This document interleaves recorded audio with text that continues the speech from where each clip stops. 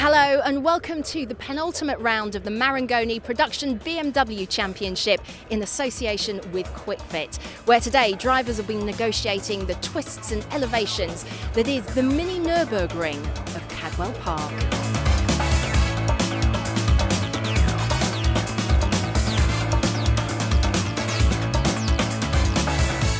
One of the drivers doing particularly well at the moment is relative newcomer Matt Parks. I managed to catch up with him earlier. I'd done a very small amount of karting just for fun. We never had any money to do it seriously, so we just a bit of fun in karting for a couple of years, and that was it really. And then I decided, after watching Mike build his car, I decided to go the same route because it just looked so fun. And so how has the season been going for you so far? Because I believe rather well. Yeah, it's been going really well actually. We had an incredible start to the season because we had car problems on a shakedown weekend prior to Brands. But we got the car sorted, came straight out to Brands and got 2 podiums, which we weren't really expecting. It was a bit of a shock to us. Quite an emotional weekend that was really. And then it's just been the same all the way through really. We had a bad weekend last weekend, 2 weeks ago at Brands, but we seem to be back for the run-in now. So. Well, yeah, it seems pretty good for today because you've qualified third, haven't you? Yeah, I was testing Friday because I've never driven at this track before, but I've absolutely fallen in love with it straight away. And it's good to have Mike to sort of help me out because he knows the score. But yeah, I'm really happy with that. It'd be nice to have been like second or on the front row, full stop. But I'm in a good place to start. So. And hoping for a win today? That's what we're going to go for. Not going to settle for anything less. Well, there's a large crowd here then at Cadwell Park, ready to enjoy the action from the BMWs, and it's Mike Tovey who takes pole by just 9,000ths of a second from Ben Winrow, with Matthew Parks and Liam Crilly completing the second row. As ever, a very large grid here at Cadwell Park. So we've got a green flag being waved at the rear of the pack, and ready for the off, and away we go. It's a good start from Mike Tovey. Ben Winrow a little bit more sluggishly away, and then the white number 5 car, Liam Crilly, and the red 22 machines made a super start, and they're squeezing into the first corner, and it's Matthew Parks gets fired off into the Armco barrier. So Parks goes off, and everybody else behind has to jump on the brakes. Stephen Murphy, who goes sideways as well, he clouts Andrew Cottrell. But as they head through Coppice for the first time, I think they've all just about got away with that to a greater or lesser extent. Anyway, it's Mike Tovey who leads the way with Ben Winrow in hot pursuit in second place. They head along the park straight. The first time up to Park Corner in car then with Harry Goodman. Let's take a look there. Matthew Parks moves across on Ben Winrow with Liam Crilly to the inside. There was absolutely nowhere to go for Ben or indeed Liam. And Parks pitched into the spin.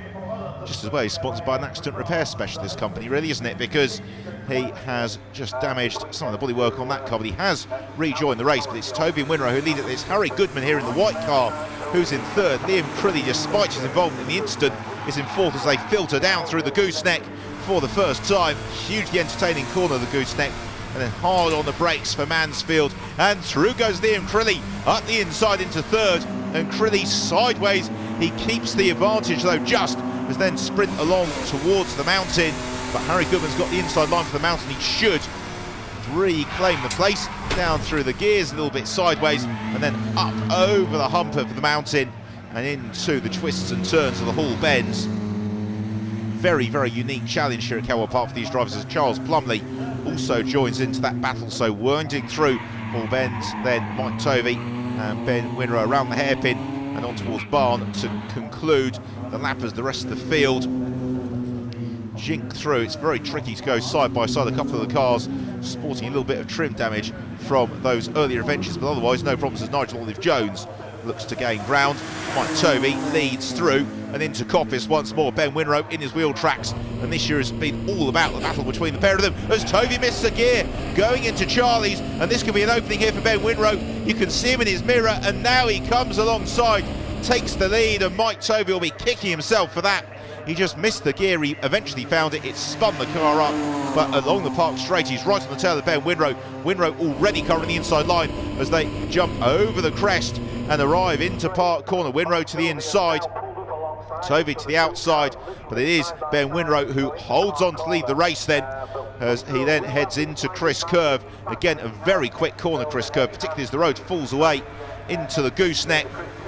There is Mike Tovey. Now where can he try and find his way back through, riding the curbs through the gooseneck, and that requires so much commitment as the road just drops away into Mansfield. And then we've got an equally fierce fight for third. Harry Goodman holds it, but Liam Crilly's looking to the inside, he can't quite do it. And Harry Goodman then maintains third position as the leaders accelerate along towards the mountain. Mike Tovey, no way through for him on this occasion. What about the tussle for third? Liam Crilly in the wheel tracks of Harry Goodman. Here they come. But again, nothing doing for Crilly as over the mountain then the leading duo and into Hall Bends, which is barely a car's width wide, let alone two cars. And so Mike Tovey is just going to have to try and pressurise Ben Winrow into an error.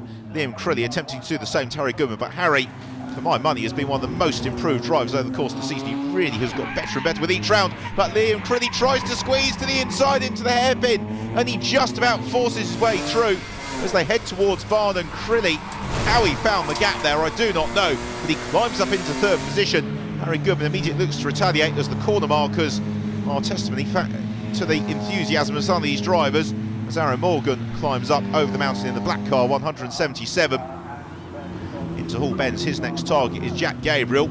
There he is in the sky blue car. And Gabriel has had a difficult couple of rounds. He didn't go so well at the Brands Hatch Grand Prix circuit. He's also not going brilliantly here at Cadwell Park. So the story of the season has been this battle between Ben Winrow and Mike Tovey. It's got ever more fierce, and this is very, very intense. They head along the park straight into Park Corner. It's Winrow to the inside line, and Tovey won't be able to power around the outside, try as he may. He'll look for the switchback, maybe to the inside of Ben Winrow into Chris Curve. Around Chris they come, and into them the gooseneck. Tovey fighting the wheel as the camber change mid-corner pitches the car, and then downhill towards Mansfield, and Tovey's going to go for it. He looks inside, he locks up, and he tags Ben Winrow, and they both go off. Winrow takes the grass. Mike Tovey almost spins the car, and Winrow bumps and bores his way onto the track. He didn't take his right foot off the accelerator for a moment, but it's the #1 car of Mike Tovey who leads it. Ben Winrow in second, and to be fair to Mike, he was trying to get through there. He just misjudged the braking. It's such a steep entry to Mansfield, and he had no option really but to tag Ben Winrow. But Winrow is not going to take this line down, and we're moving towards the later stage of the race as well. So Ben Winrow is going to try and fight his way back ahead of Mike Tovey. He's got just a couple more tours of the circuit with which to do it as Simon Glenn and Miles Howard fight over 6th position. Howard in the bright orange car pursuing then the silver machine.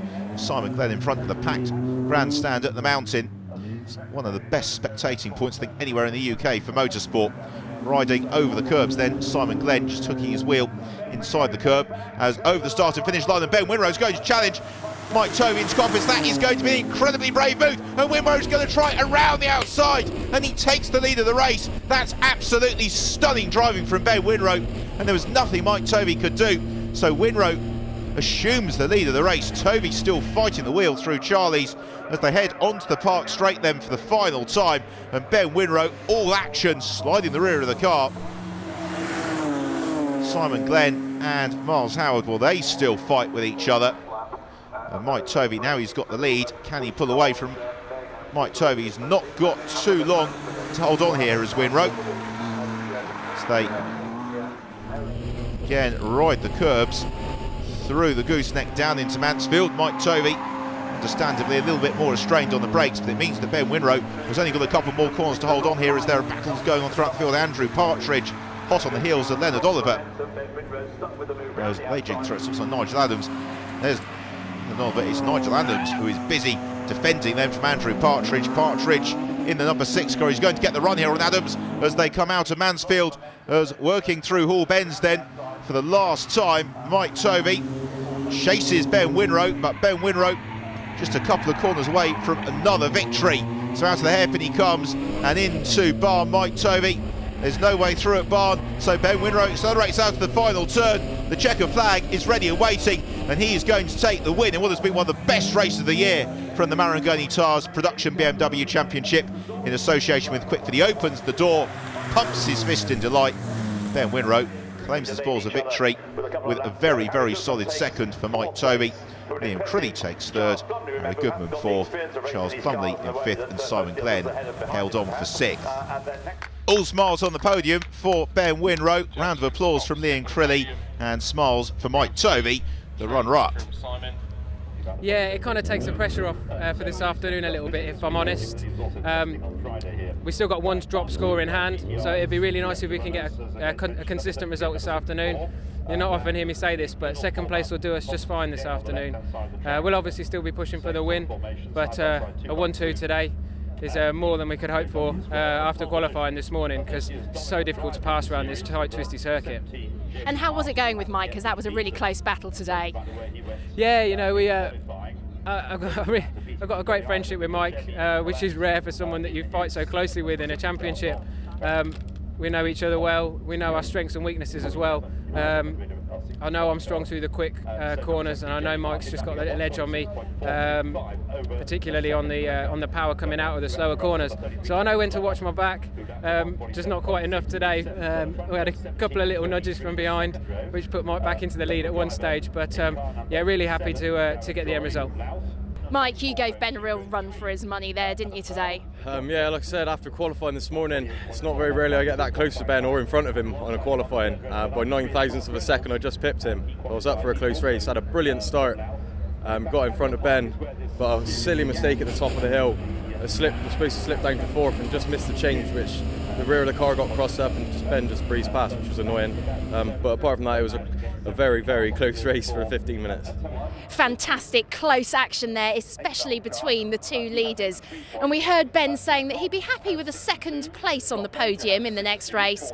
We'll see about that in a few moments.